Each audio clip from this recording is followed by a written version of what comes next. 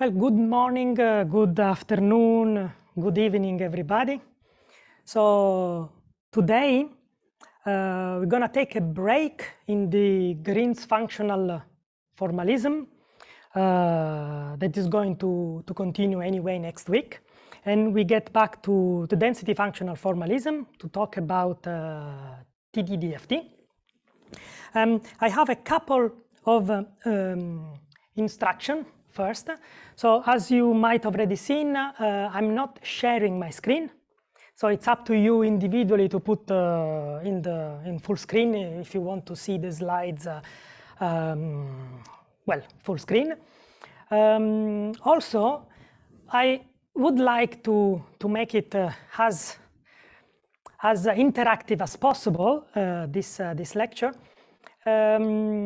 So if you're thinking of looking and listening to the lecture without doing anything, you will be wrong, because you will be asked during this lecture to participate to some survey and to give your opinion in several things. And so you can already prepare yourself by going with the web page in your browser or with your smartphone. You can go to this website and you keep it there for the moment. The site is called wooklab.com/ISTPC-TDDFT. Very originally.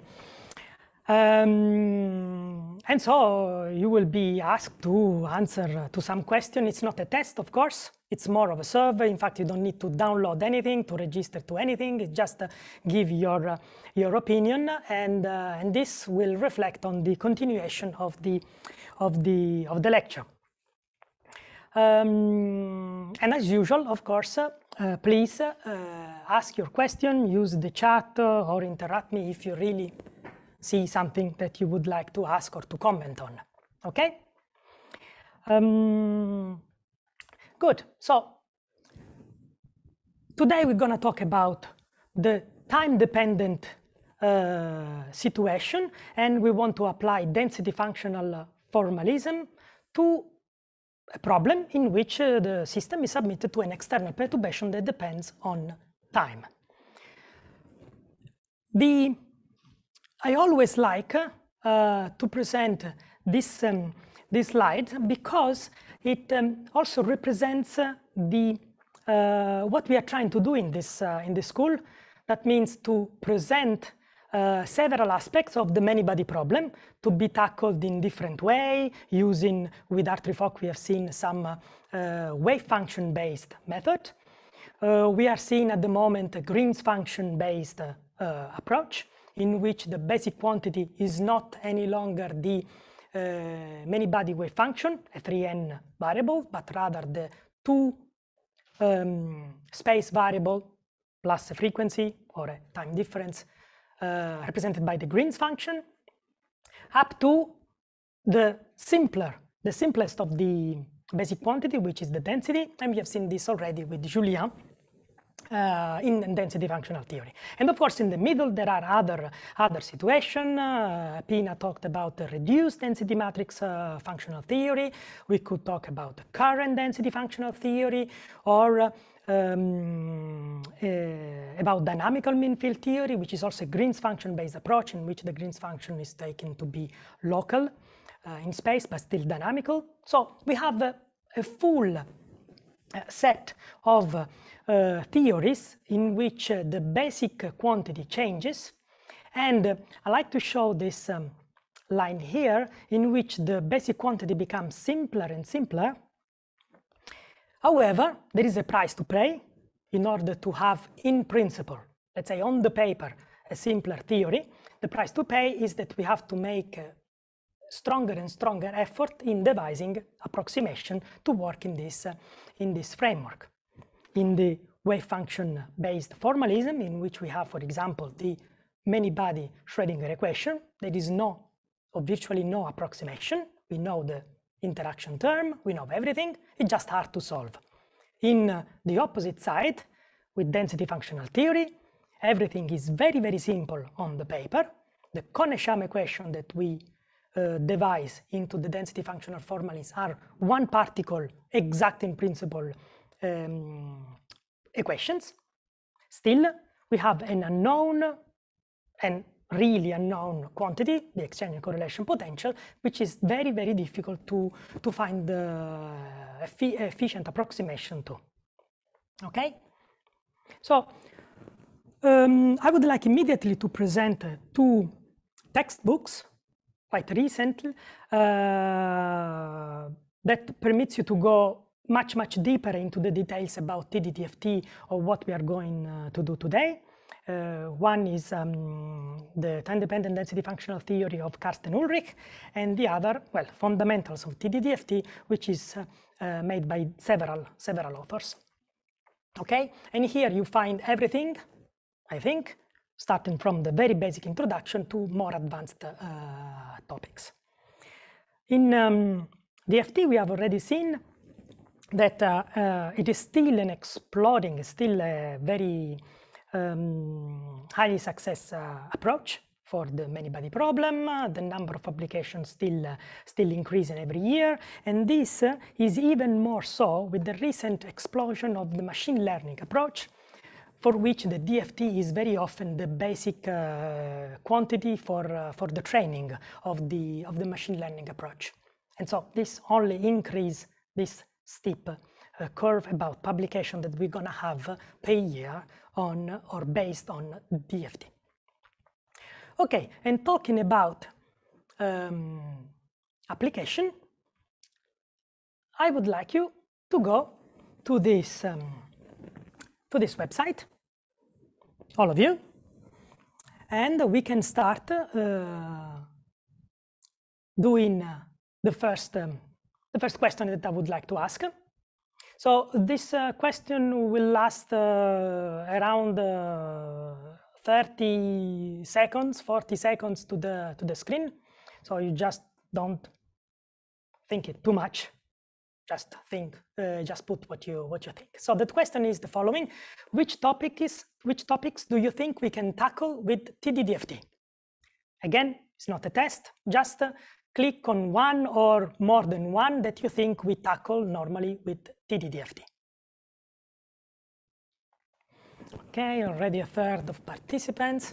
So the different topics mentioned here, I mentioned only 8, I could have mentioned even more, are typical spectra or excitation energies, magnetic excitation, plasmonics, whatever that means, we haven't talked about that, quantum optical control, ground state total energies, why not, electron ion dynamics, or just see and watch electrons in intense laser fields.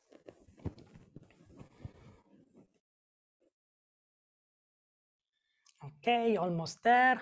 Remember for the future question that it might be possible that you sort of lose contact with the website.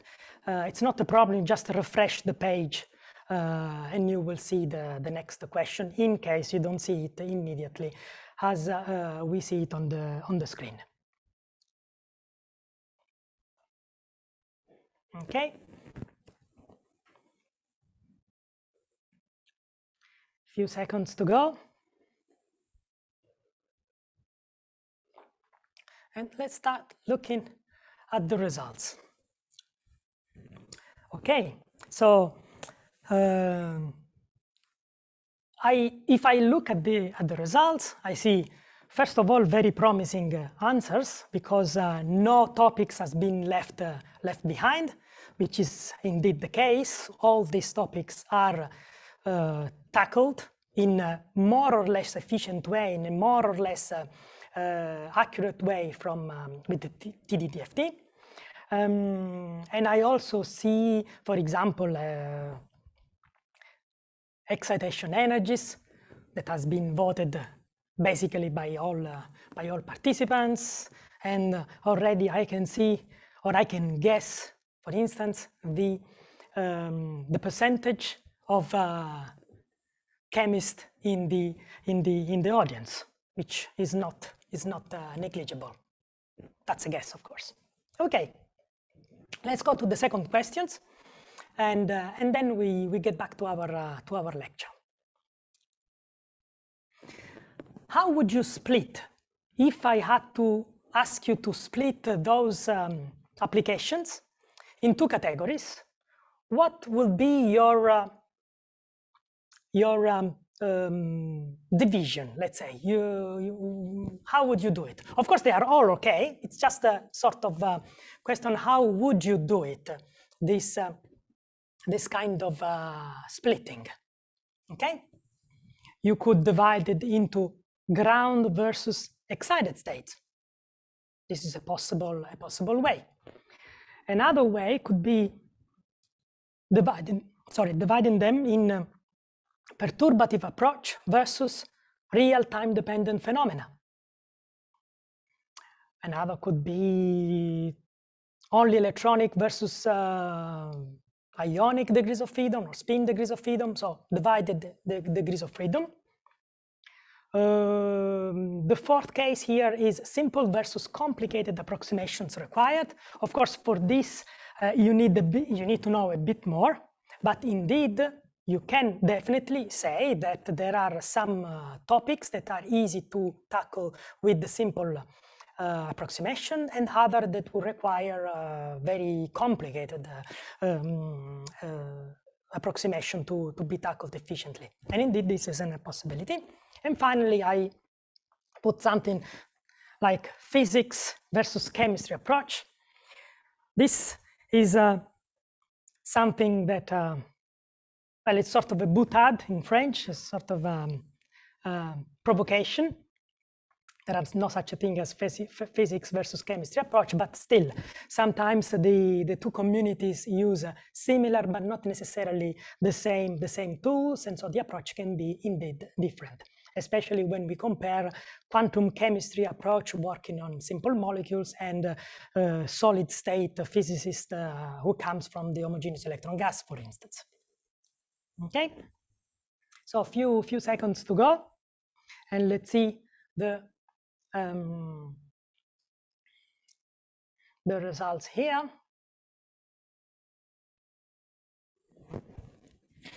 Okay, the simple one is of course ground versus excited state, and indeed in the previous question in which the application were mentioned, there were at least a couple of them that indeed could be divided into either ground or excited states. However, for the specific topic that we want to talk about today, time-dependent density functional theory, I would like to spend more time in talking about this division, time-dependent phenomena versus perturbative approach, because I won't talk a lot about ground state. I will talk about a system driven out of the equilibrium due to the time-dependent external perturbation. So we will see how to deal with this division. But as I said, all these are a perfectly valid way to divide the application in different categories. Okay, let's get back to our lecture. This set of let's put it here, this set of applications, so there were 8. So I would like to divide them into the application in which we can use, and this is an important point, we will see this in the second part, in which we can use a perturbative approach. Well, perturbative means that our perturbation in this case is small, and so we can consider as a small variation with respect to the ground state situation, or with respect to an initial situation anyway. And instead, there are applications in which this cannot be done, or not can be done easily.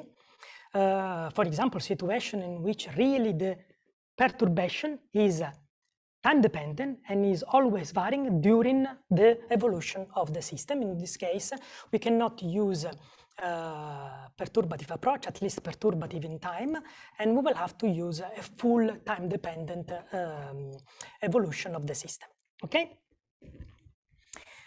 Good. So, the name of the game. This is the question, this is the problem that we want to solve, and in general, we have the time-dependent Schrödinger equation. As well as we did with the Julien, with the static case, we wanted to transform the problem, the many-body problem, static, of the Schrödinger equation into something simpler. We want to do the same thing here, but in which the external potential here doesn't contain only the nuclei position, but also a time-dependent external perturbation. And so this is managed by the time-dependent Schrödinger equation. And of course, since it is a dynamic problem, this is true not only for the quantum case, this is true also for the classic case, we need to know not only the evolution, but also the starting point. This is true also for the Newton equation, okay? So we want to translate this into the DFT world, okay? Well, we have some hints because we already did it for the density functional theory. We had the Hohenberg-Eacon theorem that permits to have a one-to-one correspondence between an external potential, a static external potential, and the electron density. And thanks to this one-to-one correspondence, we can say that the expectation value of every observable in the ground state is a unique functional of the density. Well, we can say something very similar thanks to another theorem, the Runge-Gross theorem, demonstrated in this paper here. We can say that there is a correspondence, unique correspondence between the time-dependent external potential and the time-dependent density. If this is true, then the expectation value at any moment in time of an observable is a unique functional of the density. And of course, still depending for a given starting point. This will always have it, even if it is not a problem in practice, but we have this, in principle, initial state dependence, like all, please note that, like all dynamical problem. So the questions are how we can say that, so is it true? And how do we do in practice? So for the first question, of course, the answer is, well, we have to demonstrate that, okay? And in practice, not surprisingly, we will have some Kohn-Sham approach, so one particle Kohn-Sham approach for dealing with the time-dependent DFT. This is crucial for having a practical solution of the problem, okay? So the demonstration comes in two steps. At first, we show that if we have two different external potential, the current density are different, and only afterwards demonstrate that also the density are different. So if two external potential always give two external density, that means that there is a unique correspondence between the external potential and the density. Okay, so the demonstration of the theorem can be important. It's not particularly complicated, actually it's very simple, but it will take us easily 15 minutes, 20 minutes to go through it. And so here comes your first work today. You will have to decide if you want to go through the Runge-Gross demonstration now, or you prefer to skip it, because after all you will see it in the resources that I can mention, for example in the books, or because, for example, we might delay it for the very end if we have time. I doubt it, because actually I prepared a long lecture, and there will be bifurcation in our lecture, and so you have to decide. So you have also this responsibility to decide which direction we will take with our lecture. Okay, so it seems clear that even if it's not overwhelming, but still the majority wants to go through the demonstration, so we don't lose time in this case, and we go through the demonstration immediately. Okay, so first step, we have to show that two different external potential, and now here we have to specify what do we mean. So the two potential are to be really different, so they cannot be different by just a purely time-dependent constant. They have to be really different also in space. Okay, so if two potentials are different, they generate two different current density. How we demonstrate that? Well, we use the equation of motion for the current density. So the equation of motion, this is true also in the classical physics, is equal to the commutator of the current density with the Hamiltonian. Okay, so we have the Hamiltonian H that contains the external potential Vx. And we have another Hamiltonian that contains the potential V prime, and this is called H prime. And also for this, there will be an equation of motion for the current density. And we want to demonstrate that if we have two external potential and we start from the same initial point, which is, for example, psi at t equals 0, or at t equal to any point, but for example, let's take 0 without loss of generality, we can have two different current density. How it is that? Well, we take the difference term by term of these two equations, and we see that the only difference between H and H prime, since the kinetic term and the electron-electron interaction are universal, the only difference is in the external potential. So this actually H at 0.0 and H prime at 0.0, starting from a certain wave function at t equals 0. This is simply given by the difference of the external potential. And here, since they are all the external potential, the current density are one body operator. Here, acting the expectation value is simply acting to the J that contains the nabla times the delta. The delta taken with the initial state will give you the density at initial state. And we have the nabla that acts on the external potential, the difference of the external potential. So, what does this say? Well, it says that if the two potential, Vx and V prime state, are different at t equals 0, so this will be different from 0, and so this side will be also different from 0. So the two current density will have a different time derivative at t equals 0. Okay? If two potentials differ by more than a constant, of course, they will generate two different current density. Let's see this point graphically. Okay? So this is the situation. We have here on the y-axis, we have the potential, and in the x-axis, the time. So these are the two potential that are supposed to be different at t equals 0.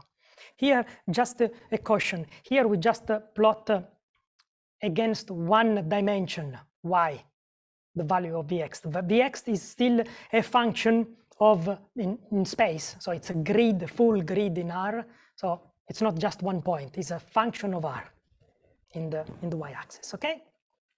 So we say that if two potentials are different at t equals 0, well, they will produce two different current density. Sorry.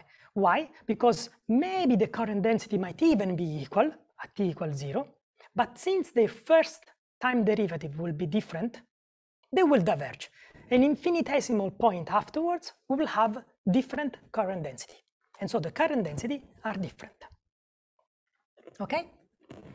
Of course, this cannot be the full story, because here what we have just demonstrated is that if two potentials are different, are in zero, they produce different current density. But this is not the whole story, because, of course, you can have two different external potentials that happens to be equal at t equals 0. For example, these are clearly two different external potentials that happens to be equal at t equals 0. Well, in that case, this what we have demonstrated so far wouldn't hold. We couldn't be able to say that these two different external potentials will give a different current density. But these two potentials have the same value in 0, but they have something different in 0. What is this? Exactly, it is the time derivative. Their slope is completely different in t equals 0 for the blue and the red curve. So in 0, they are the same, but they have a different time derivative. How can we exploit that? Well, we can if we continue doing this equation of motion business. Now we take the equation of motion, not of J, but of the commutator J and H. And the commutator of J and H, we remember from the previous case, it was given the time derivative of the current density. So we can put it, here. So if we put here the current time derivative, we will have a second time derivative with respect to time of the current density, both for the H case, for the first potential, and for the second potential. And then we do again the difference term by term of these two cases. We use the previous result and we'll obtain that the second time derivative of the current density at t equal t0 is given again by the density at the initial point, the nabla, but now we have, because we remember this was related to the time evolution, we have time derivative of the difference of the external potential at t equals 0. Okay? So now, if the potential have different time derivative at 0, they will produce different current density. For sure. So if we get back to our graph as before, we will have different derivative at 0 for the potential. Well, what we will have for our current density, they might be equal at t equals 0. They might also have the same time derivative at t equals 0, but the second time derivative will be different, and so again they will diverge after a certain moment. And so we will have two different current density. Now, of course, we have to extend this, but now we understood the trick, right? This is the case in which the two potential have different time derivative in 0. But it can also happen that the two potential have the same time derivative in 0. But maybe they will have the second time derivative difference from 0. So the point here being that if these two potential, Vx and V prime x, are really different, that was our hypothesis, there must be a finite time derivative in which they are different, because otherwise they will be the same. So if at a certain moment exists a k from which these two are different, then the k plus 1 time derivative of the current density will be different, and so the current density will diverge. And with this, we have demonstrated the first part of the Runge-Gross theorem. Two different potentials will generate two different current density. Okay? Here you might have noticed that I used something. It's not totally general. It is quite general, because I would like to mention that, for example, here, never I use the fact that my starting point has to be something specific. I just have to be a starting point. It has not to be the ground state starting point, not at all. it has not to be not even a stationary point. It has to be a moment in time. Okay? So it is still quite general, but I use something. I use this external potential. I have to be able to do all this derivative. So it has to be Taylor expandable, the external potential. It has to be time analytic, we say. Okay, so this is a condition for demonstrating the Runge-Gross theorem. Okay? Let's go to the second part. Can we say that also the densities are different? Francesco, excuse me. Can I ask you a quick question about what you just said? So if you want to study non-equilibrium physics, I mean physics out of equilibrium, the proof doesn't work anymore. You know, when you turn on like a perturbation with a discontinuity in a way. Yes. So you have to well, so for the theorem to be demonstrated, indeed you need something that is Taylor expandable for this general case. Yeah. However, there have been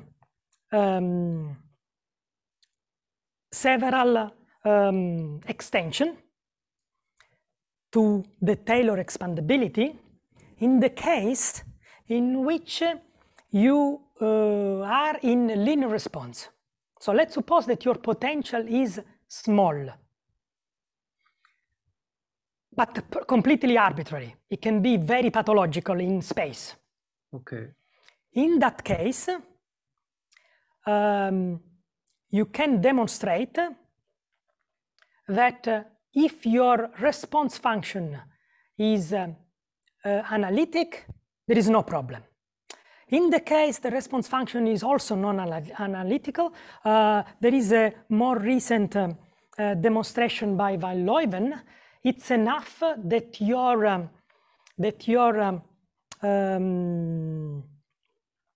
external potential accept a Laplace transformation.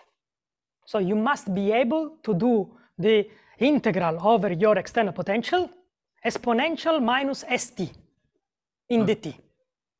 If you can do that, if this Laplace transform exists, also there is no need for the Taylor expandability. Your potential can be sudden, can be born in a very pathological way. But okay. Yes, in the general case, we are not able to demonstrate the Runge-Gross theorem without having the Taylor expandability for the external potential. Okay, I'm asking because I see lots of people using TDDFT for electron transport, for example, or in combination with green functions. And this can be a situation where you have a gate voltage that you introduce, like you turn it on, and then you have a kind of discontinuity, I think, in the potential. So this is why I was asking. Yeah, of course, in practical application, I would say 99% of the case, we use adiabatic approximations for our approach. Yeah. Well, in that case, it is also very, very easy to demonstrate, because when you are in adiabatic approximation, you essentially lose all the information about the initial state and the memory.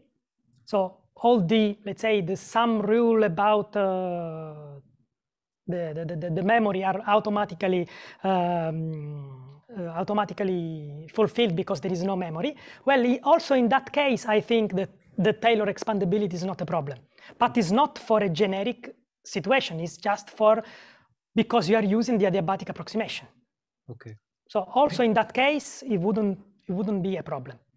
But we are still looking for a more general demonstration for the general case, in which you don't put anything special on the potential. If the potential is small, so you can do that the delta n is equal to a response function to the external perturbation, then you can use this formula, and then you can rid of the expandability of the external potential.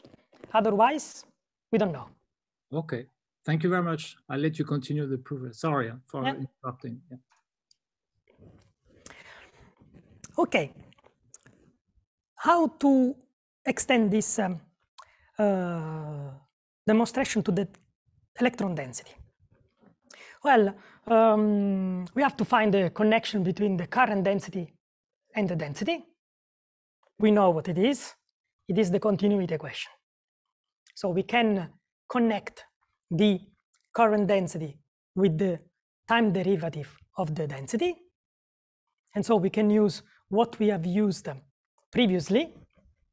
That is the fact that the time derivative of two different current density will be different if we have two different external potential. So we can put this inside here, and we obtain that the second time derivative of the density at t equals 0 is equal, or let's say related, to the difference of the external potential in 0. So again, if the two external potential are different in 0, the current density will diverge at an infinitesimal time after t equals 0.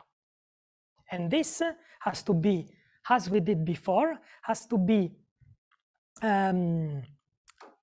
extended for all possible case, not only when the external potential are equal in 0, but it could be that only the first derivative is different in 0, or the second, or the kth derivative. At a certain moment, there must be a k for which these two external potential are different. Sorry, here there is a prime missing. And when that happens, it would be the k plus 2 time derivative for the density to be different from 0.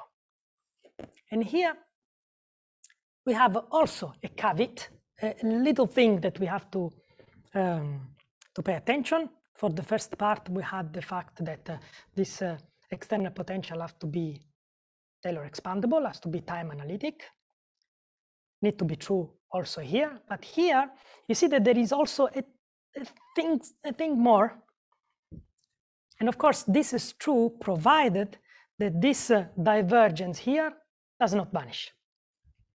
Okay, so if two external potential are different, they will give a different density only if these two potential are different, but the divergence of the difference is 0, because this will create these two being equal, and so we won't demonstrate the Runge-Gross theorem. So there are situations for physical potential this doesn't happen, even though there are some counter examples.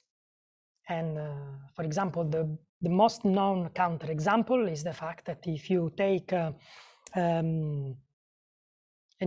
periodic system in a static electric field, this wouldn't work. Okay, well, actually it would work only for a perturbation, for a very macroscopic electric field in which your application is a Q equals 0, momentum transfer equals 0, and then it would work, but otherwise it cannot be demonstrated in the full generic case. For any finite system, for any molecules or atoms, this divergence will not be a problem, because you will have a potential that scales as 1 over r for r going to infinity, so there is no problem.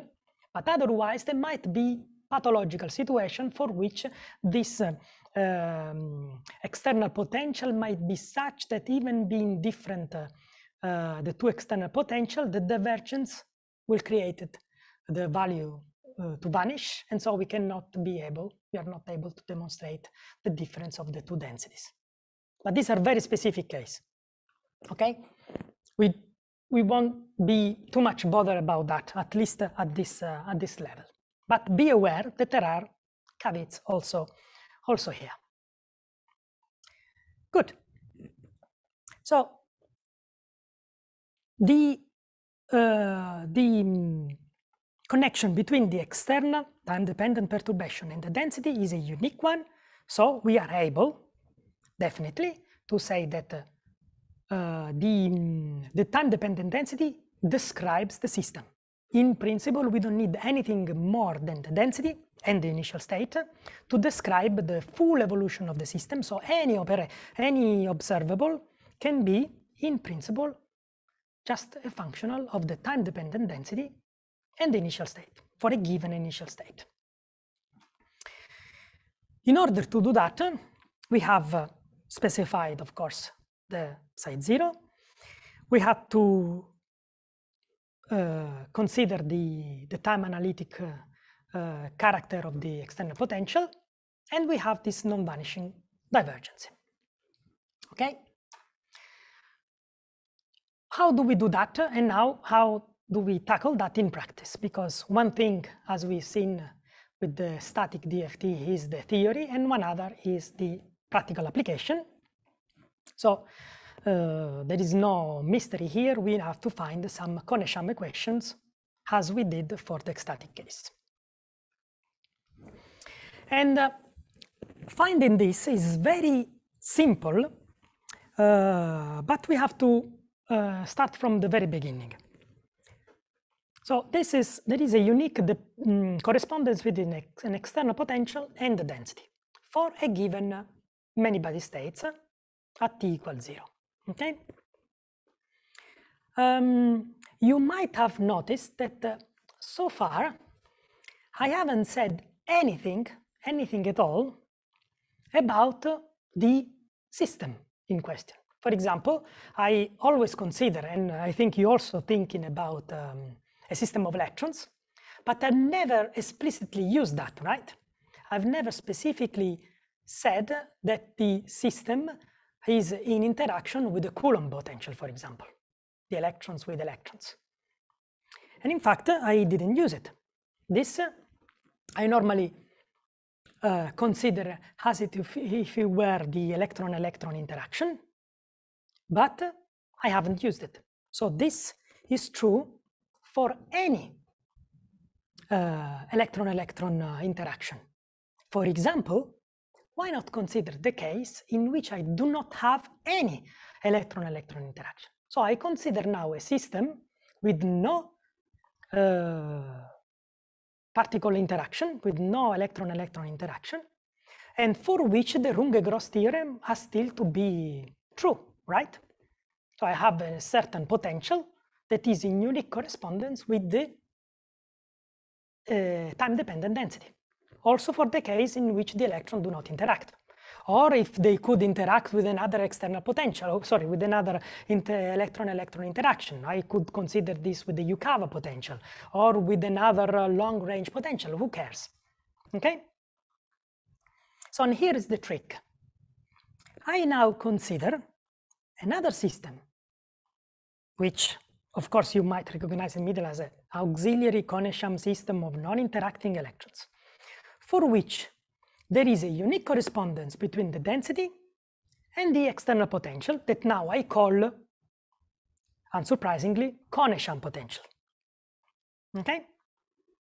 There must be this unique correspondence because the Runge-Gross theorem is has been demonstrated for any electron-electron interaction. Okay, so now my question is, how can I find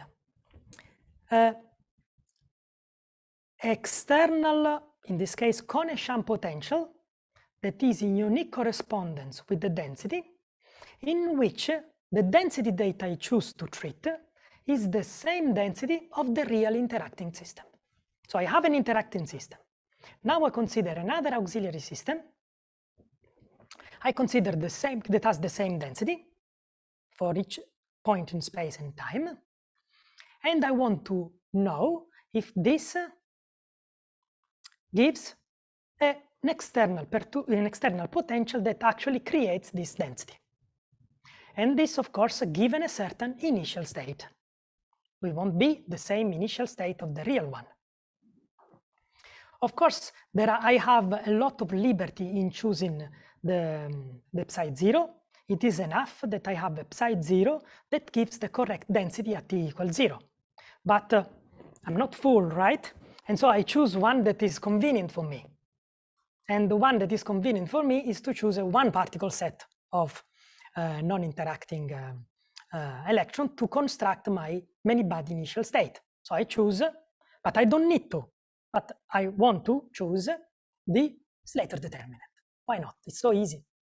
So I choose an initial state in such a way that this gives the correct density at t equals 0. And that's my only requirement. Now I say, for the Runge-Gross theorem, the Kohn-Sham potential that gives this density is unique. There cannot be two, because there cannot be two potentials that gives the same density. So there will be only one. And since my system is composed by non-interacting electrons, I know how to write the density in terms of the one particle wave function that now depends on time.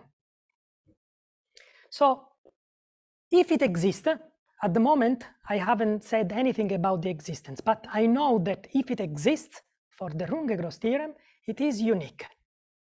Let's stay at this for the moment. So I have a unique Kohn-Sham potential. How to write this Kohn-Sham potential that act on the non-interacting electrons? Well, I don't know it, of course. It is unknown, but I like to write it in a simple way. How do I write it? Well, first of all, I add and subtract the external potential of the acting on the real system, and I put it here. Then I add and subtract the Hartree potential that is now time dependent only because the density is time dependent. Okay, the Coulomb potential is still instantaneous. And then I put all the rest inside here. I don't know what it is, and I call it, of course, exchange correlation potential. Okay, so I just know that this potential is unique if it exists. So the Kohn-Sham potential, since it acts, it will generate the non-interacting density, which is the same of the interacting density, is a functional of the density, of course, and of the initial state. In this case, I chose it to be the psi 0, the Slater determinant.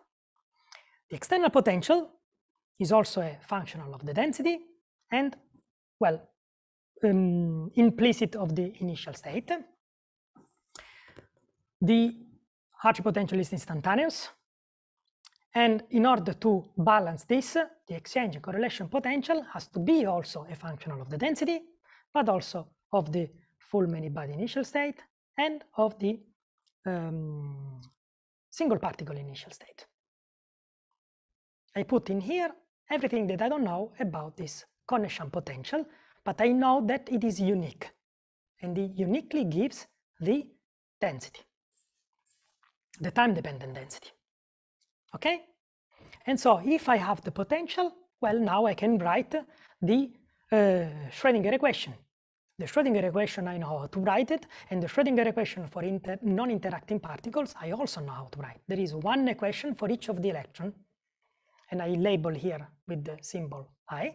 And so I have my Kohn-Sham equation simply deriving from the Runge-Gross theorem. Okay? Let's recapitulate this. We have found from the Runge-Gross theorem the Kohn-Sham equation. These are equations that are different from the static Kohn-Sham equation. For example, you will see that it's first order time differential equation, unlike the second order in space differential equation of the static ones. Here you will see, maybe later on, but already now you see that it's not really a self-consistent calculation that is required, even if in principle we could do it, but in practice we never do. So it's not an equation to be solved in a self-consistent way. There is no variational principle. Here the Kohn-Sham equation, they do not come from a minimization of a potential of a functional. Okay, there is no equivalent. And we have this nasty object the exchange correlation potential, which is unknown. It depends on the time-dependent density. It is a functional of the density. Here, in addition to what we had already with the static case, the exchange correlation potential is local. We know in the sense that it acts locally on our wave function. So in order to apply to the wave function in R and T, we need to know the potential in R and T only. So it is local in this respect, as it was the local for the static case. However, it is fully non-local from the functional point of view, like it was for the static case. In order to know Vxc in R, we need to know the density at all R, at all points, right? And the same things here in the time-dependent case. In order to know the potential at point T, we need to know the density at all previous time, not only at time T. So we need to know, say, this should be a functional of the density at all times. And here comes the memory. And actually, we can see it also because it depends on the initial state. And memory or initial state is essentially the same thing. Okay? And still, we have this problem. We already said it several times. If it exists, so if it exists, this Kohn-Sham potential, and so the exchange correlation potential is unique. But does it exist?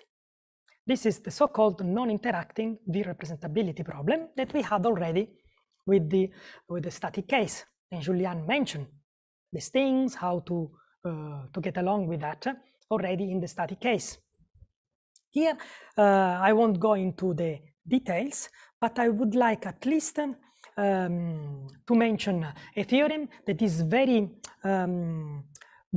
often unaccredited for. It is the Van Leuven theorem that indeed goes beyond the Runge-Gross theorem, and sometimes it is mentioned only for that, but actually does much more than that.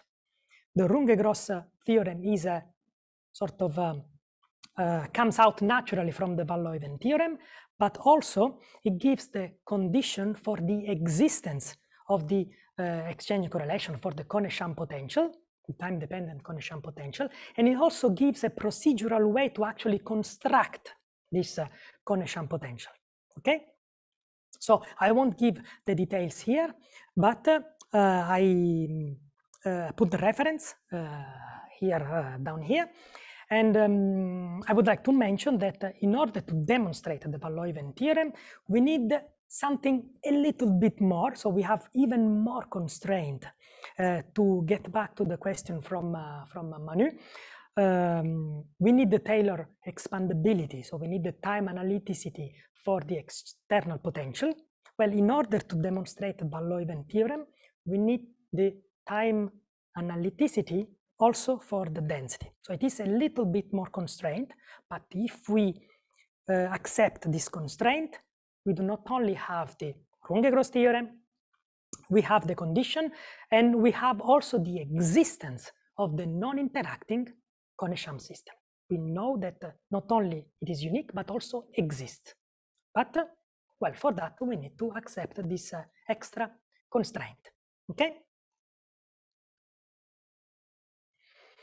So we managed to demonstrate the theorem, and we have some Kohn-Sham equations. So now what we have to do? Well, we have to do three things essentially. We have to devise an approximation because it is unknown. Well, this is what we already did for the static case. We have to solve the time-dependent Kohn-Sham equation. Here it is worthwhile to mention at least how do we tackle this, because we said this is not the same as the static Kohn-Sham, and afterwards we can look at some observables. Okay? Please interrupt me if you want to comment on that. Okay? Approximations. So here the exchange correlation potential, now it is a nasty object because we have said it depends on the density in all places. Francesco, sorry, excuse me. Yeah. Someone wrote a question in the chat box, so should I read it or? Okay, let me. What is the difference between the two starting points, psi and phi? Okay, we need two starting points in Kone-Shame questions. Okay. Yeah, well, of course, the notation might be misleading sometimes. So let me get back to. So here what I said is that I have the real system, and the real system has a certain external potential applied to it that gives a unique time-dependent density. Okay, and this, of course, will have a different evolution depending on the initial point. Okay, so if I start from a situation in which the many-body state was psi 0 at t equals 0, I will have a certain evolution of the density when I apply an external potential. If I start from another psi 0, I will have another one. So always my situation, my evolution is determined not only by the external potential, but also by the initial point. Okay, now I say, can I try to have the parallel with the non-interacting electrons for this same problem? The answer is yes, and I have to do it like that. I will get another system which has non-interaction among the electrons. I will consider the same density evolution of the real system, because this evolution comes from the external potential that I know. This is what I apply. This is what defines my problem. And I say, I have to start from a given starting point for the non-interacting situation. And I have a lot of liberty. My liberty is the fact that I just have to start from a certain state made by non-interacting electrons. So the Slater determinant is one possibility, but I have also had other one. For example, I could choose several Slater determinants, or I could choose something else. For example, if I don't care about electrons at all, I could even choose a non-antisymmetric wave function if I consider bosonic system, no? So the only requirement that I ask to this psi 0 is the fact that has to give the correct density. Okay, so this is my initial state. This is the equivalent of this state for the real system. Okay, of course, I don't know these things, right? I don't know exactly what are psi 1, psi 2, because in order to know, I have to solve the Kone-Shame equation. But this permits me to create the Kone-Shame equation. So given time-dependent evolution of the density, I want to know what is the potential acting on non-interacting electron that gives the same evolution, but starting from a certain psi 0. So in this respect, this exchange and correlation potential is intrinsically a functional, depends on the density, depends on the initial state psi 0, because it is also here, and on the initial state phi 0. I can actually also simplify this notation by doing a certain consideration. And the consideration is the following. Sorry, let me put this back. Okay, the consideration is the following. Having an initial state dependence or a memory, we can demonstrate that this is exactly the same thing. So, because you can always think to shift back and forward the initial state, and you will have the same evolution. So you can consider this as a memory only problem, so as a functional only of the time-dependent density, because it contains already also the initial dependence. This is from the mathematically correctness point of view, is a functional of n, psi 0 and phi 0. In practice, it means that the exchange correlation potential depends on the density at all times, previous times. Okay, so that's why we have this double dependence. please let me know if this at least answer even partially the question. Okay, great.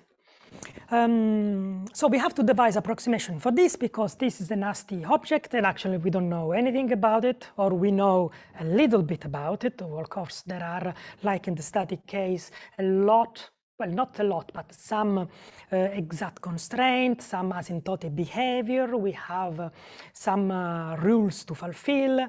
There are less than the static case, but there are still some. And this constitutes an entire full branch of research, and we will not delve into that at the moment. But first approximation that we can do, and it's of course related to what we are doing, what we are discussing now with the question posed by Diata, is can we forget first of all about all this past dependence of the density in previous time? Let's suppose that in order to know the exchange correlation potential at time t, we just need to know the density at time t. Still the full density, okay, the full profile for HR prime, but just at t equal t, not all previous path. So we just forget about the initial dependence, all the previous time. Okay, so this approximation is called the live in the present approximation or no grudge approximation, and for layman terms is sometimes called the adiabatic approximation. Okay, so in the moment we do this adiabatic approximation, we are able to use essentially every approximation that we are used for the static case, because we just care about what is the exchange and correlation potential as a function of the density. Which density? Well, the density at this moment. Okay, so we can use the adiabatic LDA, we can use the adiabatic GGA, we can also use all the orbital dependence, OAP, exact exchange, the scan, whatever we want. Okay, once we decide that we don't care about the past, we can use essentially all the approximation that we have used for the static case. And this represents the vast majority of approximation in realistic calculation, okay? But it doesn't mean that we will never use a non-adiabatic approximation. There are several examples.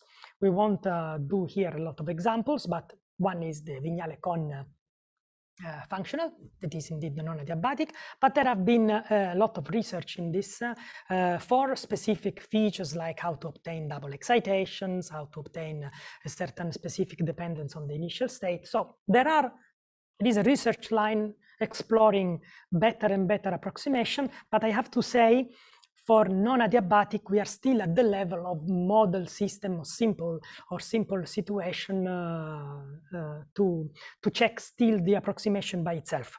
While for the adiabatic approximation, while we use LDA, GGA, we essentially perform calculation, TDD-FT calculation for realistic system, thousands of atoms, many situations.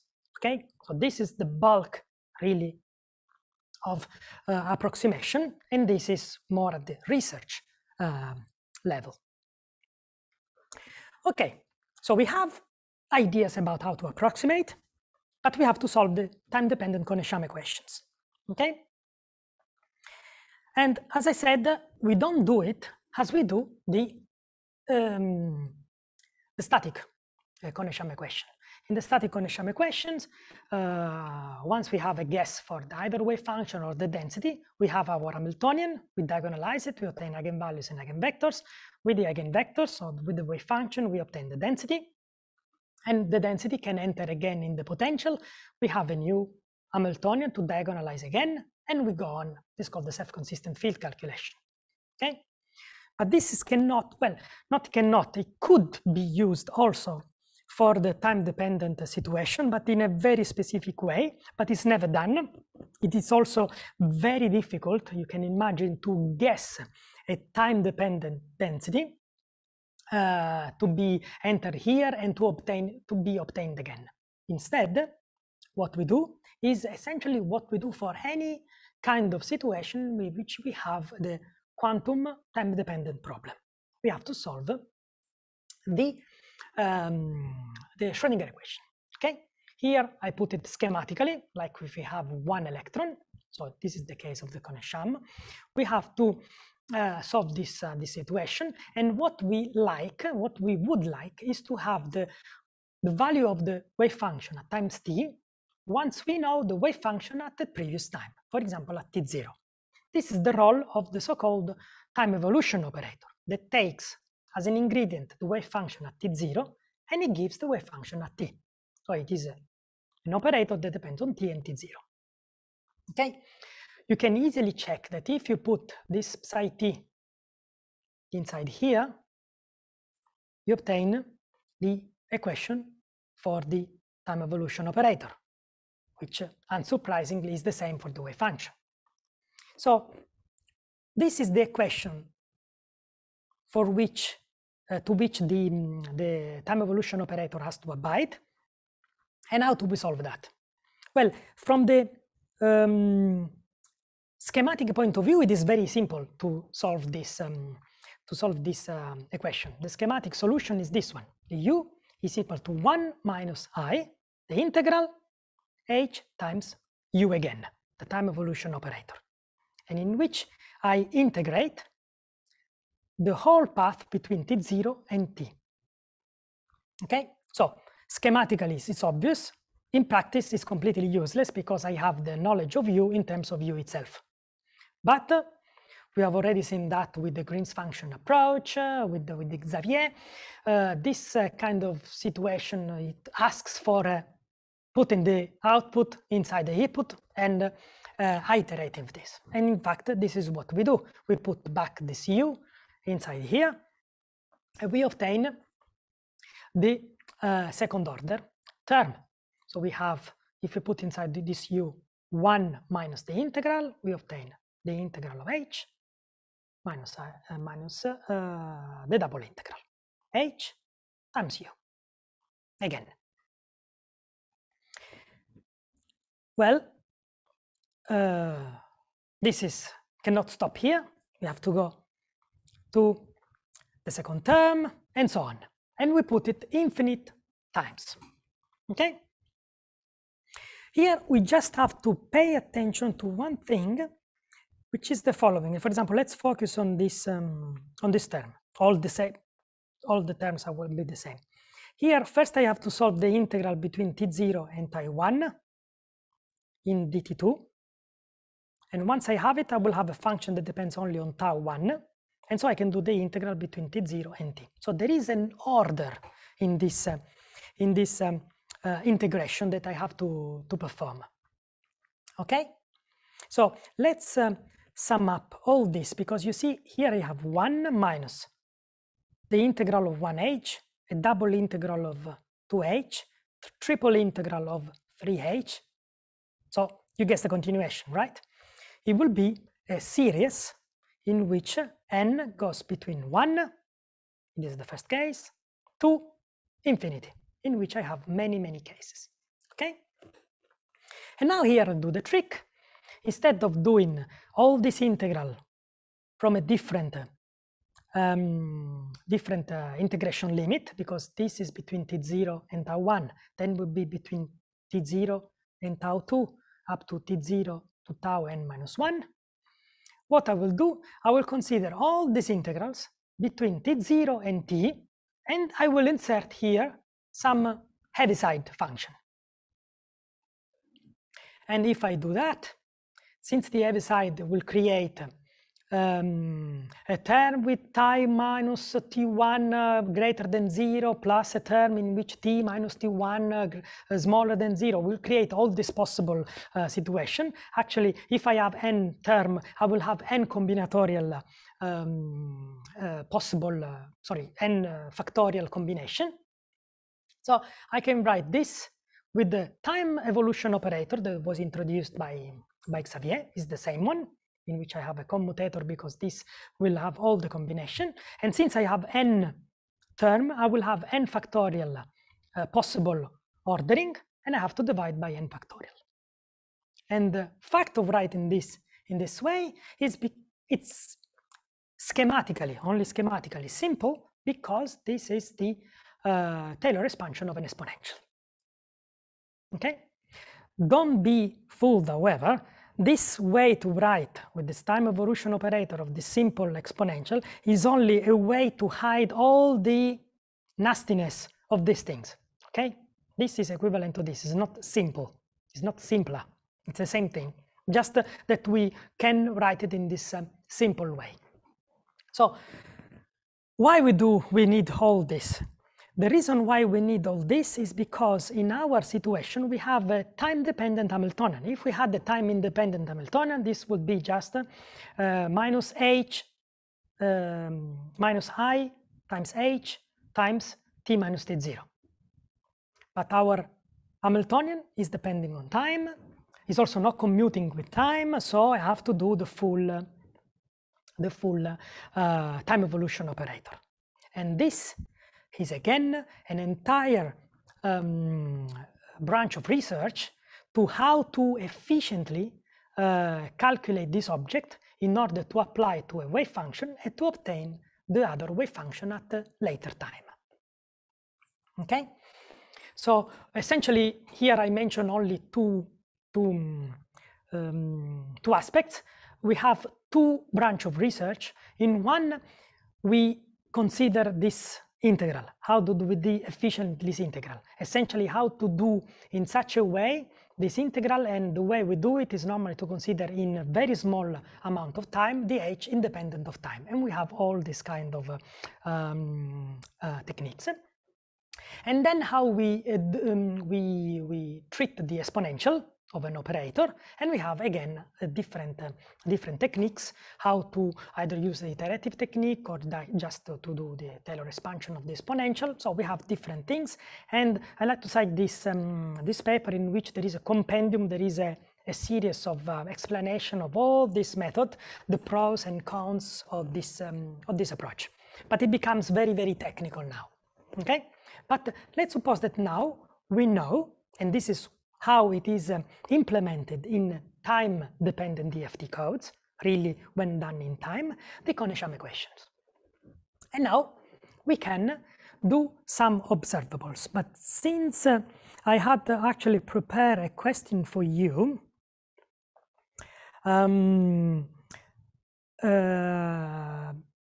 to decide if we look to many observables, just to skip to some more, but since it is already 3:20, we just skip them definitely, and we go directly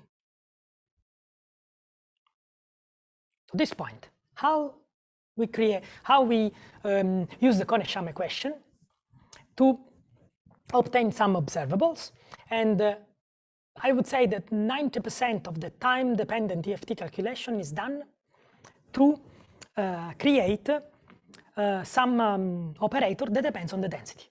So for any observable that is a one-particle operator, the relation with the density is very simple. We have seen this for the ground state. It's the same for the time-dependent case. So one of these operator is, for example, the dipole. And this gives the absorption spectrum. So what I do here to solve the Kohn-Sham equation, keep into memory the density at all time, and then I multiply prime the operator, for example, of an absorption spectroscopy, which is in the dipole approximation just R along a certain direction, and I integrate to obtain the spectrum. Sorry, here there is something. Okay, sorry. This is the photoabsorption cross-section, and I do the Fourier transform to have it in frequency space and to obtain a spectrum. Okay? And this can be done for any observable. This is the dipole approximation. I can use, for example, the quadrupole or the octupole. Actually, I can put any multiple. I can propagate in time also the angular momentum to have something like the chirality of a system. So I can do many, not many, but some observables. And let's see some results. So this is one of the first calculations done with a time-dependent DFT code, really with a time-dependent code. It was the code of Yabana, And here you see the spectrum. So this is in frequency, because it has been already Fourier transformed in the frequency space of the benzene molecule. You see that there is a good match between the experimental fragmentation experiment and the time-dependent LDA. This is just ALDA, adiabatic LDA. Good result. Okay. Let's go and see another one. This is a slightly more complicated molecules. It is the chromophore of a protein. This is called the Green's fluorescent protein. And you have different protonation state. And again, you have a correct description, both from protonated and non-protonated state, with a good description between the, I think this is still LDA, but it wouldn't be very different if you use GGA, time-dependent GGA, between theory and experiment. Okay.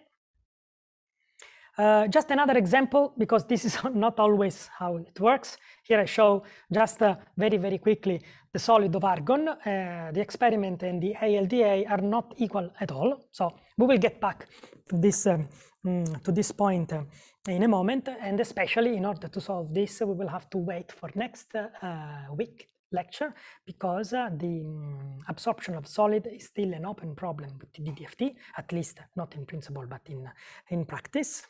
And very often we have to tackle in Green's function approach again. Okay. So how did we do all this? We solved the Kohn-Sham equation, in which we specify an external potential, and you can guess what is the external potential that we apply, because here you see that we have a spectrum to all frequency. So we need to apply a certain external potential that is able to give a response to all frequency. Well, what we did is to apply for an external potential a delta kick in time, very small. Okay, very, very small. And so we kick in time at t equals 0, just a simple kick. And since this is the delta in t, it will be a constant in frequency. And so we can excite at the same time all the frequency. Okay, so this is what actually happens in practice with the time-dependent code, DFT codes. Okay. Now you see that one of important point of this is this smallness factor here. I said that this is the external potential is just the potential of the nuclei plus an external time-dependent perturbation that is small. It's a small kick. And one question is, can we exploit this smallness? Can we exploit the fact that eta is small? Because when eta is small, normally we always think about perturbation theory, right? Can we use perturbation theory and exploit this fact by more than just resolving the Kohn-Sham equation? This is the first question. And the second question that I would like to point to your attention is this.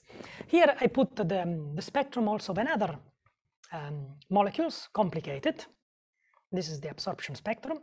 And when this calculation has been done using some quantum chemistry approach, and in which we do not have just the spectrum. What we have is really a full set of excitation energies of the system. Okay, so we have all these very sharp peaks that only when you broaden them out, when you convolute them with the Lorentzian, with the Gaussian, it will give the full spectrum. And indeed, for example, you can compare the spectrum with the experiment, but you have also the excitation energies that can be actually solved in some approaches. And so the question is, can we also do that in TD-DFT? Because after all, sometimes for little molecules, we want to know the excitation energies. How we do that?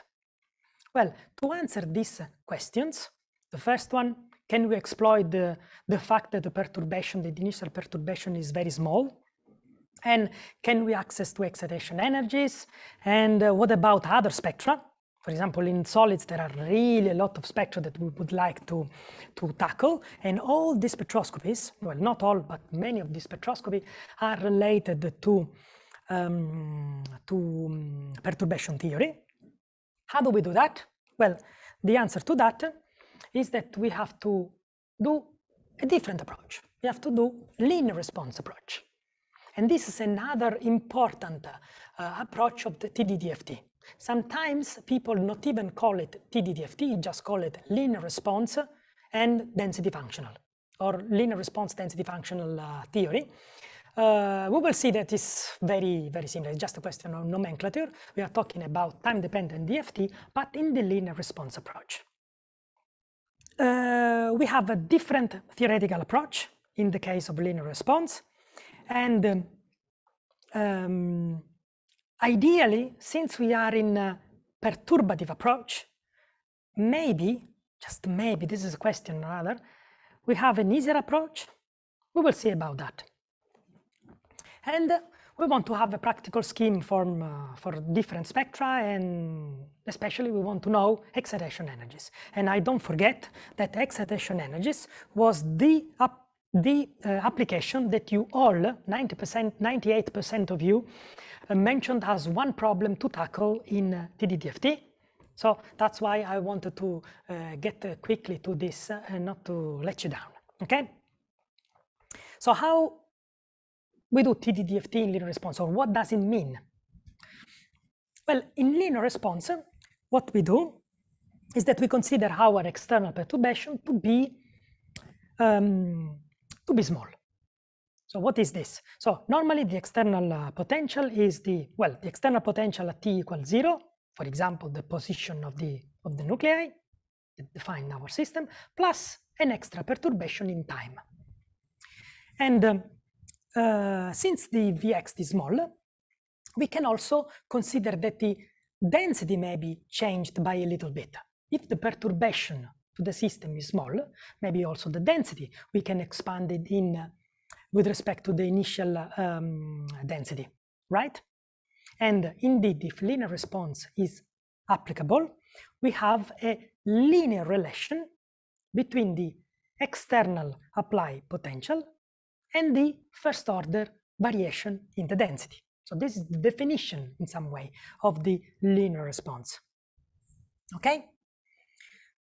And the linear response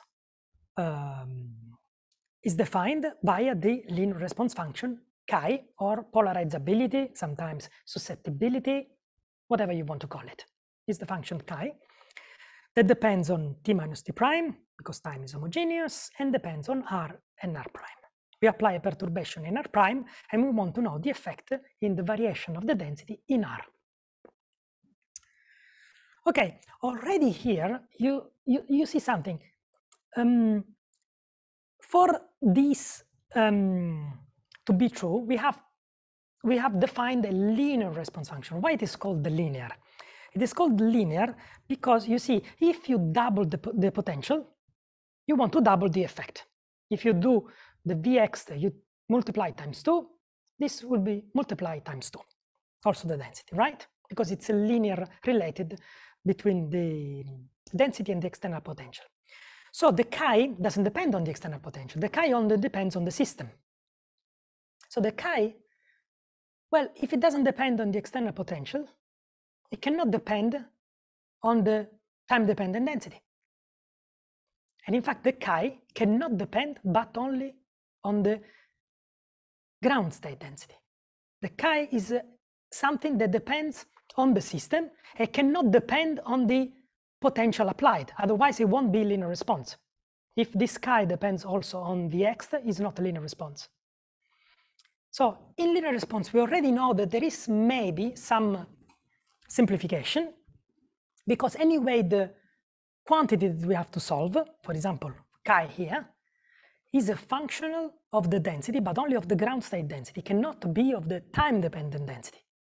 And the reason is obvious, because we are perturbing the system. We are considering perturbation so small in the limit of vanishing external perturbation that the density varies, yes, but how it varies is related to just the ground state quantities.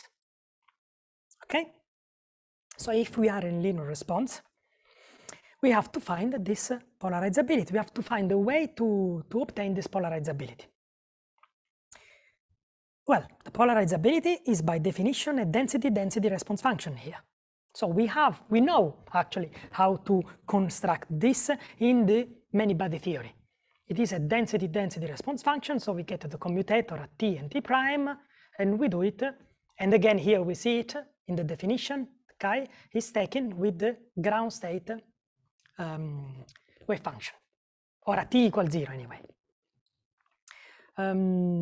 These are the density operator. Here, a little important point. This is not the time-dependent density, okay? I use the same notation explicitly because it is how you find it in also in the textbook that I mentioned. But these are not the time-dependent density. These are the density operator. So this is the density operator. And since our Hamiltonian is independent on time, the basic Hamiltonian, this the time evolution operator is simply like this, okay? So I have the time-dependent operator. I can put it inside here, and I can find who is my polarizability. And why it is important, the polarizability? Because if I here now do a little bit of manipulation, mathematical manipulation, this is left as exercises, and essentially you can see how I do it. I insert the complete relation. I consider that the sum over all excited state psi I is equal to 1, and I inserted here and here. Sorry, here. I obtain my polarizability in terms of the matrix element of the density operator between ground state and excited state, and I have here the eigenvalues of my Hamiltonian. E0 is the ground state, EI is the ith excited state, and by definition EI minus E0 is an excitation energies. So by construction, by definition, the polarizability contains in the poles the excitation energies, and this is exactly what we wanted at the very beginning. We wanted a scheme, an approach in which the excitation energies appear explicitly. Here they go. And so now we have simply to understand how we can calculate this without passing actually through all this many-body wave function. We want to do that in DFT.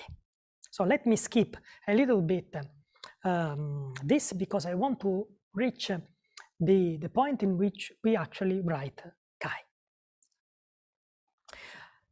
So how we do that? First of all, we can consider that all this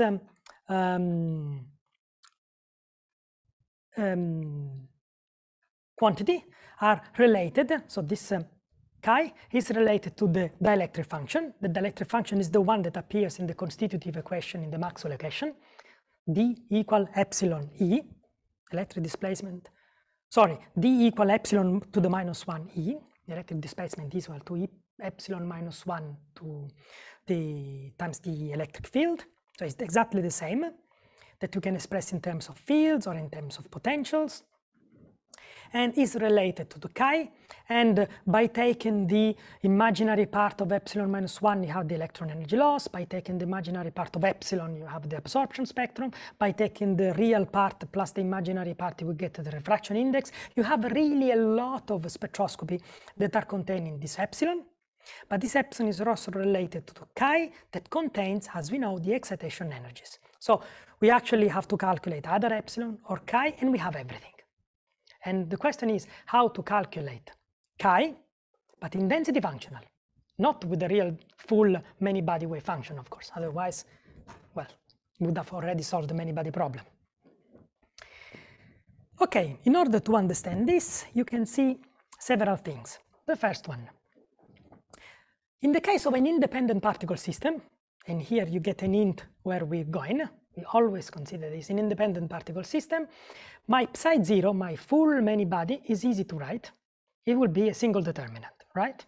And if it is a single determinant, for example, a single determinant obtained using DFT Kohn-Sham eigenvalues and eigenvectors. Why not? But you could use also Hartree-Fock or Hartree or whatever other single particle approach. You will diagonalize your problem and you put your wave function here. So in case of single determinant, this equation, this structure for the chi will simplify, in which you have just the multiplication of 4 single particle wave function and a denominator, the energy conservation, which contains the, again, excitation energies for the independent particle system. For example, you obtain the HOMO-LUMO, considering that these are the occupation number. Okay, so we know how to write the chi, the polarizability, for an independent particle system, because we can solve the independent particle system, for example, using Kohn-Sham. We put the ingredients here and we have solved the polarizability for an independent particle system. But of course, what we want is chi. We don't want chi 0. Chi 0 is okay, it's the starting point. But if we have chi 0, we can construct chi. How we do that? Well, consider this, this initial linear response function that we did at the beginning. The variation of the density is in linear relation. Here I put without all the indices and without the integral sign, is chi times the external potential. I can do the same for the non-interacting system. Variation of the density is equal to the polarizability of the independent particle system times a certain external potential that I will call here effective potential. And now I use density functional. I say that for each real system of interacting electrons, there exists a unique non-interacting system that has the same density as the real interacting one. So this delta n and delta n are the same. So I can put that chi 0 delta V effective is equal to the chi delta Vx, and this by using the density functional formalism. I know that if it exists, this is unique, and for many situations, it also exists. Okay, so this is a way to write the chi, the polarizability of the real system, in terms of the chi 0, the polarizability of the non-interacting one. And now I have simply just to sort out all this potential variation. Well, we know it from the density functional theory that the total potential or the effective potential that acts on an independent particle system is given by the external potential that acts on the real one plus Hartree plus exchange correlation potential. And so I can put these things inside the effective potential. And I obtain the Dyson equation for the polarizability, in which V is the variation of the Hartree potential with respect to the density, and Fxc is equal to the variation of the exchange correlation potential with respect to the density. I just did a simple functional derivative to obtain chi in terms of chi naught times something. Okay, so if I have the polarizability of an independent particle system, I can find the polarizability of the real system solving the Dyson equation. And of course, as you know, this is known, it is a Coulomb interaction, but this is unknown because I don't know the exchange correlation potential. I will have to approximate. But this is what we do normally. So we start by evaluating chi 0, we define a functional approximation for the Fxc. For example, putting to 0 is called RPA. Using the same one that we have used for the ground state calculation is another possibility, or we can use any other wave function, sorry, any other approximation for the exchange correlation kernel. Okay, here we have a choice actually. We can either be coherent and go with the same approximation that we used for the ground state, or we can use another one. Okay, so these are the steps to produce a linear response TD-DFT calculation. We start from a ground state 1, we produce our eigenvalues and eigenfunction. With those, we construct the chi 0. We solve the Dyson equation to obtain the chi. And from chi, we can either get the excitation energies, not so simple, but we can also get all the absorption or other spectroscopy. This is the typical scaling of the approach. I won't go too much in details for that. Well, in 2 weeks, Pierre-François Luz will talk again about scaling for this kind of approach, okay? Especially for the beta-salpeter, which is similar to what we want to obtain now. Okay, just quick check on the chat.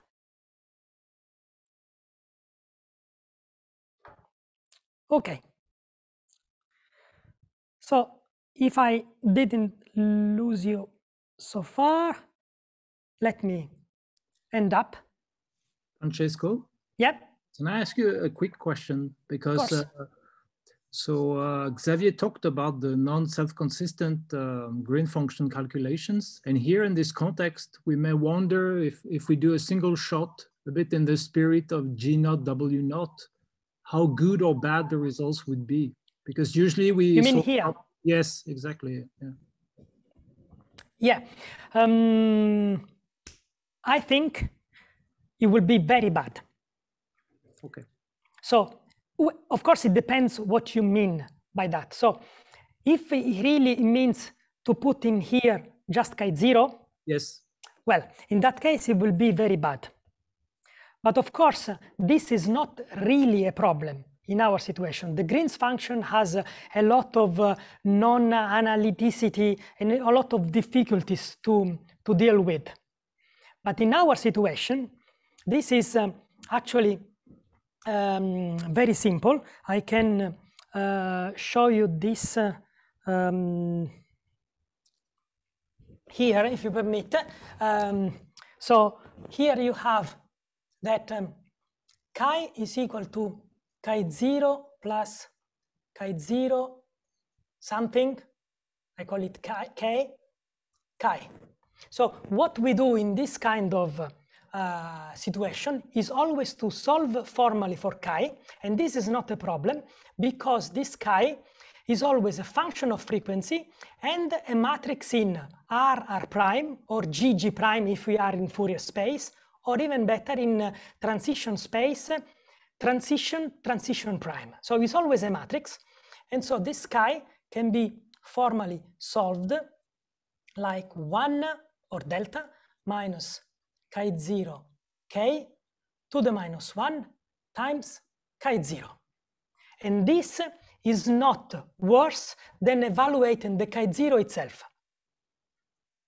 Unlike in the GW, here we don't have problems, convolution in frequency that are involved. If our k, especially if our k, is the typical approximation that we have, adiabatic LDA, GGA, or whatever. I hope this answered a little bit your question. And so it is so much better to solve this because it doesn't cost you much, rather than going through chi0 plus chi0 k, chi0 plus chi0 k, chi0 k, chi0, and so on. This, I don't think it would even converge in a series. Yeah. Okay. I was just wondering because sometimes I heard that, like with green functions, going beyond is not necessarily a good idea. But you said technically here there's no problem, so there's no reason to trunk, basically. Yeah. Okay. Yeah. Actually, what I would like to finish with is, by skipping the mathematical details, is exactly how we do this solution, this chi. So in the case of real space, you already see essentially the formula. It's the formula that I've written down here, is exactly this formula here. This is how we solve it in our codes. We calculate the chi0, which is a matrix in R prime and a frequency for each frequency. We construct the delta minus chi0 times k, which is a matrix again in R prime for each frequency. We do the matrix inversion or similar tricks. We multiply times chi0 again. We obtain chi. From chi, we get a macroscopic component. We get a spectrum. And that's it. This is essentially what we do if we want a spectra. If we want excitation energies, now, if we really want the excitation energies contained into chi, into the poles of chi, here it's not obvious, but we can do it. And to do that, let me skip this. To obtain really these numbers in TDDFT, we have to slightly change the scheme. It is not to change the physics, it is just change the ideas. And for those who already know a little bit, or at least have heard of the Casida equations, it's exactly what we can do, is a change of basis. We start from our matrix in real space and frequency of omega, r and r prime, and we just change the basis in such a way to have an equation to diagonalize, in which the diagonalization gives the excitation energies, because we know that the chi here contains the excitation energies by definition. How do we do that? We have to change a basis, so we take the matrix element of any function that we want, for example, the chi and the chi0 and the v and the fxg, with 4 orbitals or 4 single particle wave function, I, j, k, l, in 2 points, r and r prime. And we do the integral over r and r prime. And of course, this will become a function of I, j, k, l. Okay? And this, let me skip the mathematical details. We obtain a matrix that, for example, the chi0 will be purely diagonal in this space, because you might remember that the chi0 was already 4 wave function. Now we put 4 other wave functions. We do the integral, we'll have a lot of delta functions, a lot of delta Kronecker, so it's essentially diagonal in this space. And we obtain the final result. We have this function, the chi, written in this space, in this transition space, ij chi l. We have a term which is diagonal. We have another term which is the matrix element of v plus fxc. Here I choose the adiabatic approximation, so the k that doesn't depend on frequency. This is what the Casida equation do, actually. They consider the adiabatic approximation. And now I have this problem.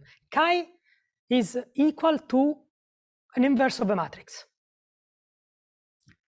And so that means that chi can be written as 1 over a matrix minus omega, because here you see that the only place where omega appears, this is static, appears only here, only one place.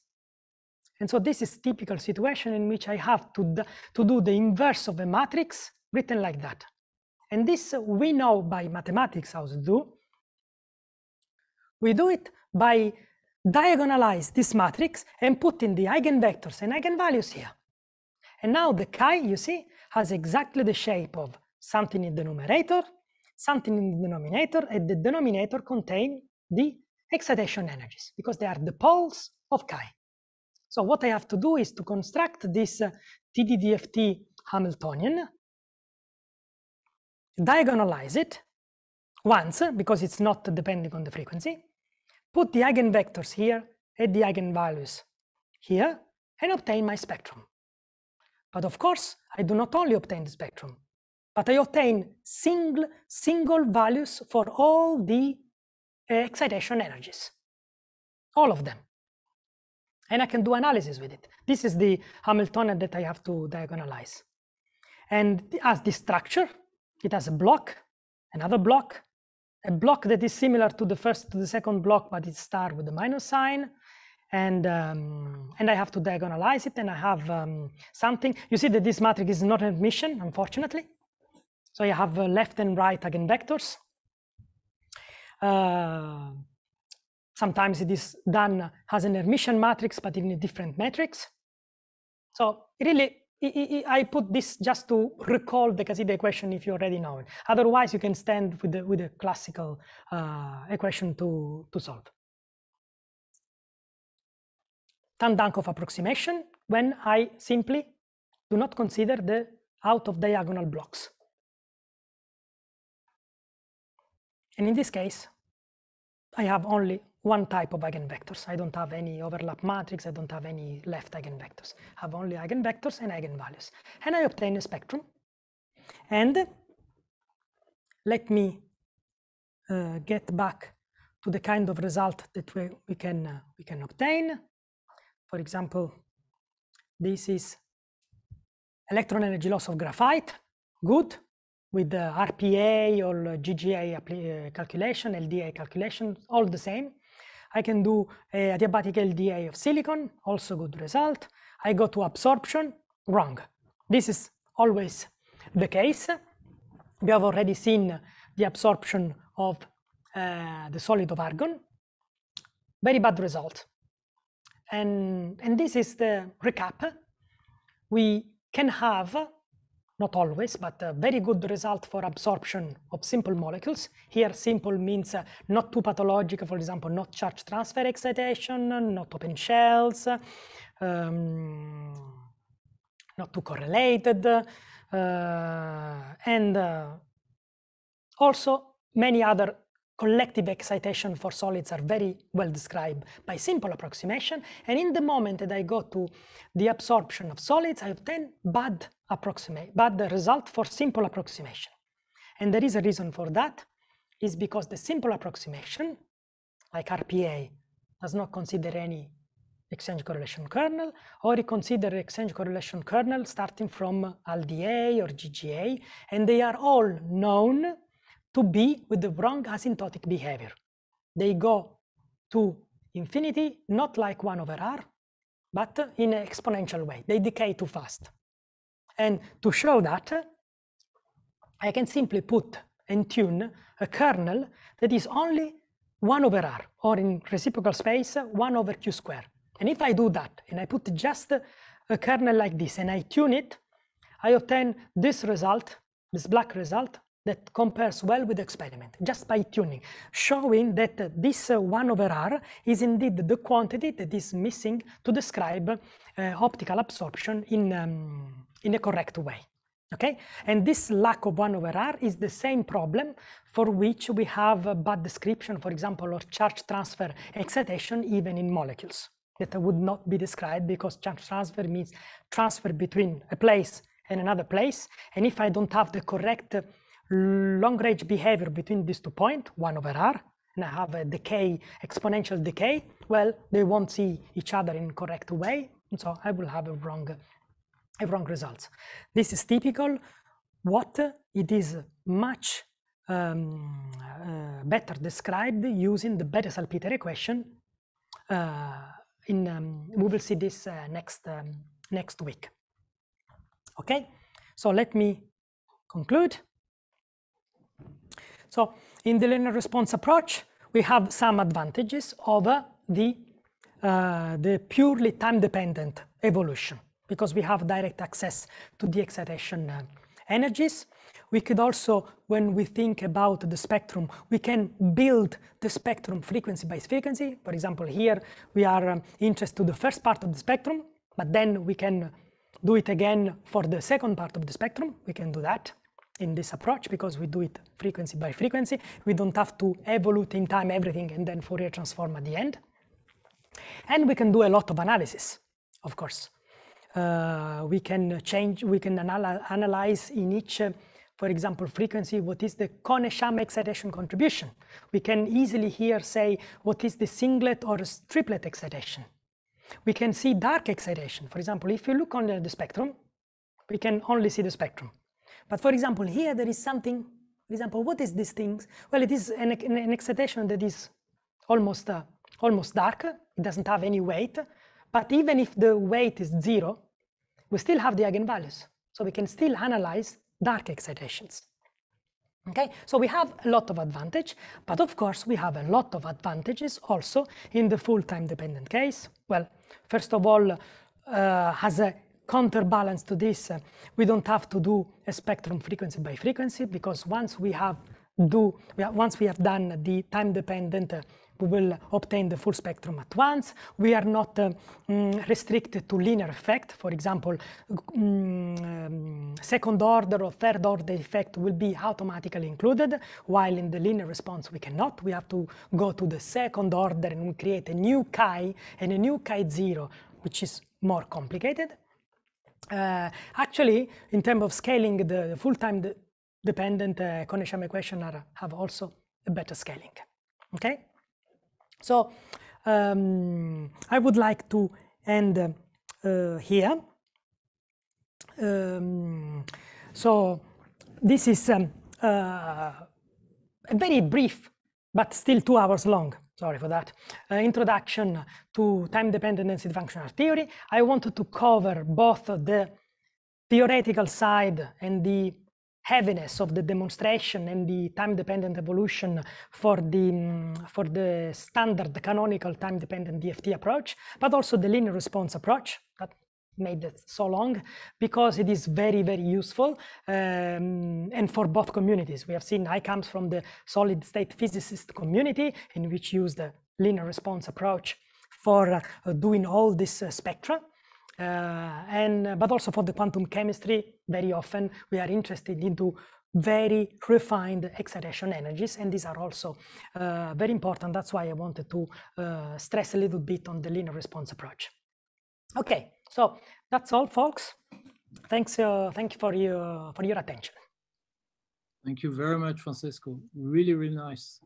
I enjoyed the lecture. Thank you. Yes. Very pedagogical and so on. So thank you so much, really. Okay. So I don't know if there are more questions. People thank you in the chat box, you see. It's raining. Thank you, thank you. Yeah, okay. I don't know if there are if there are more questions or no. Yeah, it's already 2 hours. I've been quite long. Yeah. Okay. No, it's fine. I mean, thank you so much for being pedagogical. It's great. Yeah. Thank you. Next week, there will be a connection with this, especially with the second part. I've been very fast and maybe a little bit frustrating to go towards the excitation energies in the Casida-like approach for the TD-DFT, but we will take back to this point next week, because the introduction of the Bethe-Salpeter will follow exactly the same pattern. We will see it again, and we can do the comparison between TD-DFT and the Bethe-Salpeter. We just have a different kernel, but the equations are very, very similar, because they solve the same quantities, the full polarizability, the full chi.